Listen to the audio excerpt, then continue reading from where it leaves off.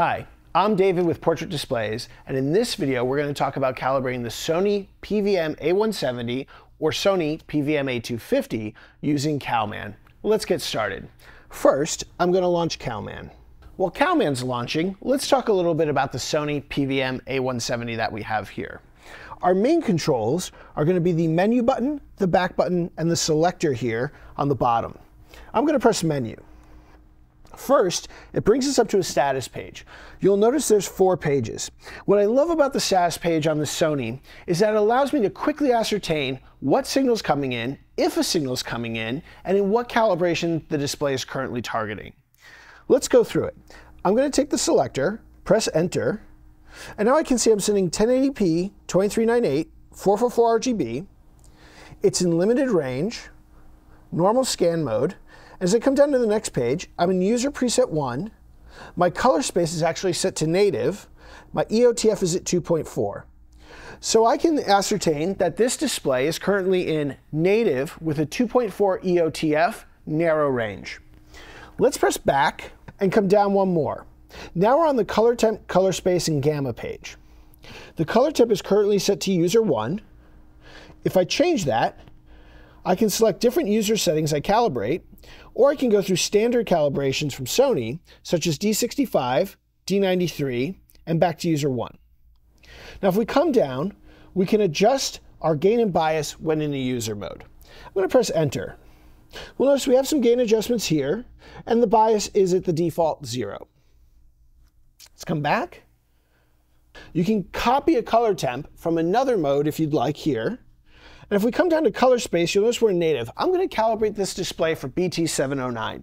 So I'm going to press enter here and change it from native back to our BT709. You'll notice there's quite a bit of color spaces built into the Sony PVM-A170 that you're able to target during your calibration process.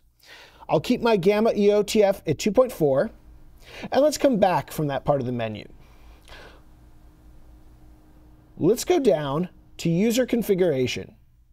Now on the Sony PVM-A170, we can come over here to user preset setting.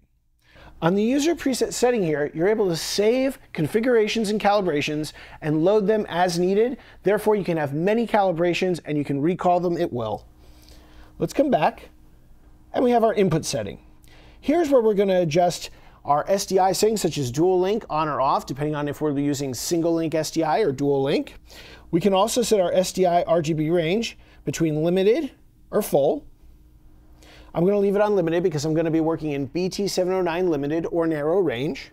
You also have a setting for DVI RGB range if you're working with the DVI input, and your SDI payload detection. If you want to use that, you can toggle that on and off. Lastly, we have the function button settings. The function button settings are extremely versatile. You're able to set them however you'd like, but keep in mind that if you're calibrating the monitor, these are the buttons that are going to give you access to brightness, contrast, and chroma. For now, we have F1 set to brightness, F2 set to contrast, and F3 set to chroma. And let's back out of the menu, as these are the controls that we're going to rely on for the calibration of the Sony PVM-A170. Now, since we're shooting a video, I've moved my colorimetry research CR300 and CR100 slightly over to the side of the monitor so that you can see the menu as I calibrate it. Typically, you usually set the meters at the center of the screen and then just work around the menu. But since we want you to see everything we're doing, we've got them slightly shifted. With Calman loaded, let's come up to the Calman menu, come over to Workflow Template, we'll come over to Calibration, and choose Broadcast Monitor. The Sony PVM-A170 and Sony PVM-A250 are typically used as SDR monitors. As such, we're going to choose the SDR calibration in our workflow. And at this stage, Calman's asking us to connect to our hardware. Now, while I'm already connected to the CR300, I need to connect to my CR100. So I'm going to press Find Meter, and choose COM7, and press Search. And now Calman's connected to the Colorimetry Research CR100. Now, while I'm using the Colorimetry Research meters today, it's important to note that Calman supports a large variety of meters, and you can use any of them to perform this calibration. For now, we're going to use our Colorimetry Research. Now let's come back to Calman and set up our Colorimetry Research CR100. I'm going to click on the Meters tab, and come down to meter profile. Now before we started this video, I created a meter profile for the Sony PVM-A170 using the CR300. I'm going to select that profile. If you aren't familiar with profiling meters and you're working in a similar workflow to mine, please watch our meter profiling video. There's a link down below. Let's come back to Calman, and now we're going to want to choose our source.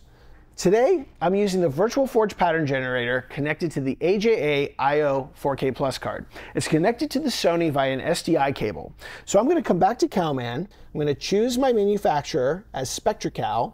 I'm going to come down here to Virtual Forge. You notice Calman has found it on the network. We'll select it and press connect. Now we don't need to connect to the display because the Sony does not have direct display control integrated with Calman. Let's press next.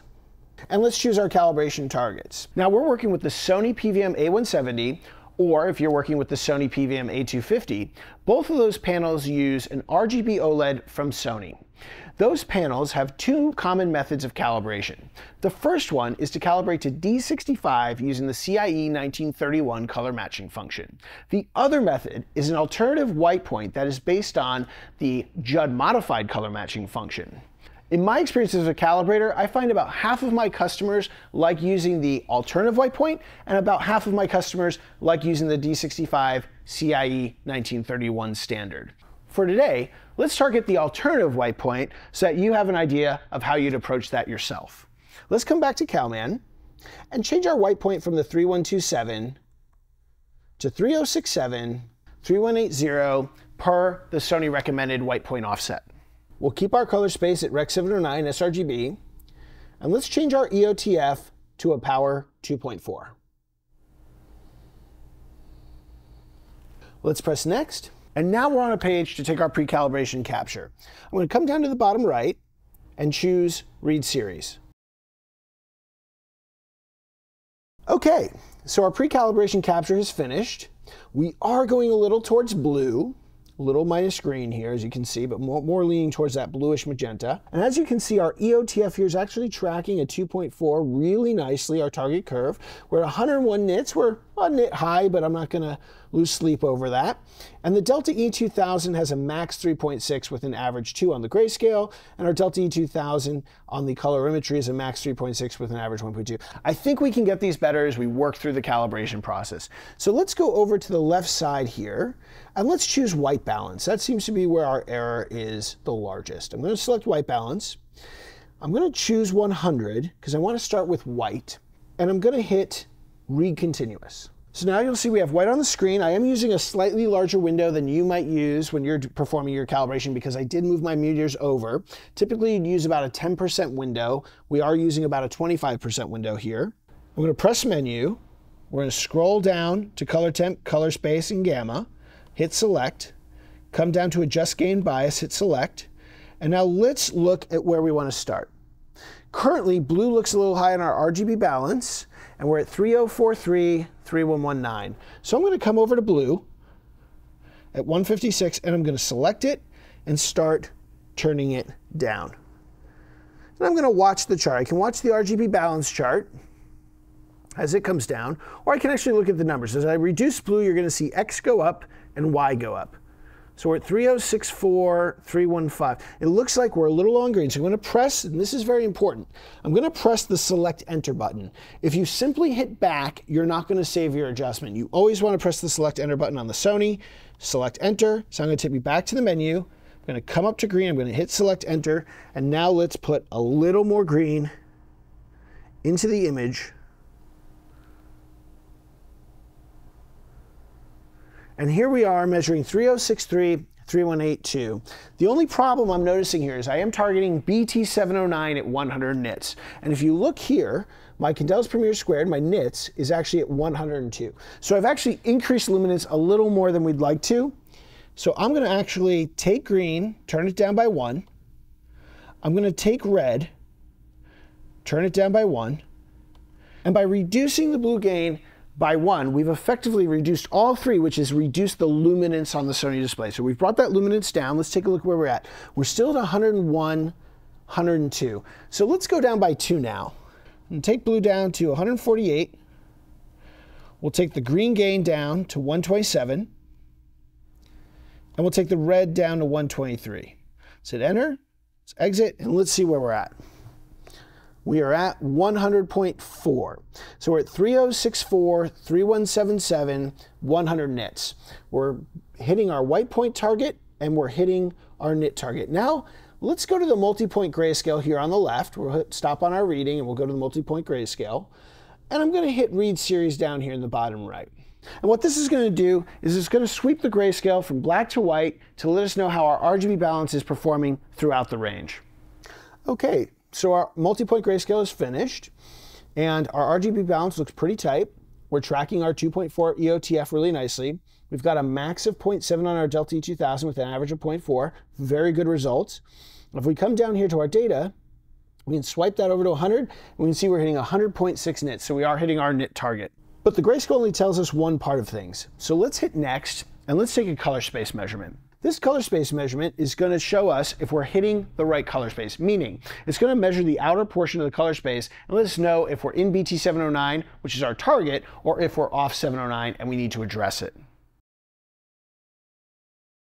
Okay, our color space setting has finished measuring, and it does look like we are hitting the targets for BT709, which leads me to believe that the monitor is actually in 709 and tracking 709 as we would expect. We have a max Delta E2000 of 0.6 and an average of 0.5. Now, what this doesn't tell me is it doesn't tell me how the color gamut mapping is happening inside the color gamut. It just tells me the edge cases here. So I'm going to switch over to the post-cal capture and press measure, just so we have a record of it from our pre-cal when we started the calibration in this video.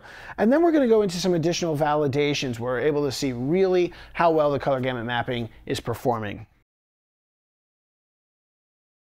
Okay, our post-calibration capture has completed, and we have a max Delta E2000 on the grayscale of 0.7 with an average of 0.3, and on the colorimetry, we have a max Delta E2000 of 0.6 with an average of 0.4. Now, if we come back to our pre-calibration capture, that's in contrast to a max 3.6 Delta E2000 on the grayscale with an average of 2, and a 3.6 max on the Delta E2000 for colorimetry with an average of 1.2. So we've been able to improve the calibration on this Sony PVM-A170 going through the process. But once again, I do want to take a look at how the color gamut is really mapping on the display. So let's go over to Color Checker, and let's hit read series in the bottom right. Now on the color checker, what I really like about it is that it's going to not only measure the outer part of the color gamut, but also the inner part. The reason we want to measure the inner part is because you might be able to get great results on the outer part of the color gamut, but the flesh tones and other colors that are most often in content aren't quite right. As we can see here, now that the color checker is finished, our calibration measurements are hitting the calibration targets on the CIE 1976 U'(V' chart, and our max Delta E2000 is a 0.7 with an average of 0.4. Excellent results from the Sony PVM-A170 here, tracking just as we would expect, hitting its targets, ensuring that flesh tones and other colors inside the gamut are being mapped properly.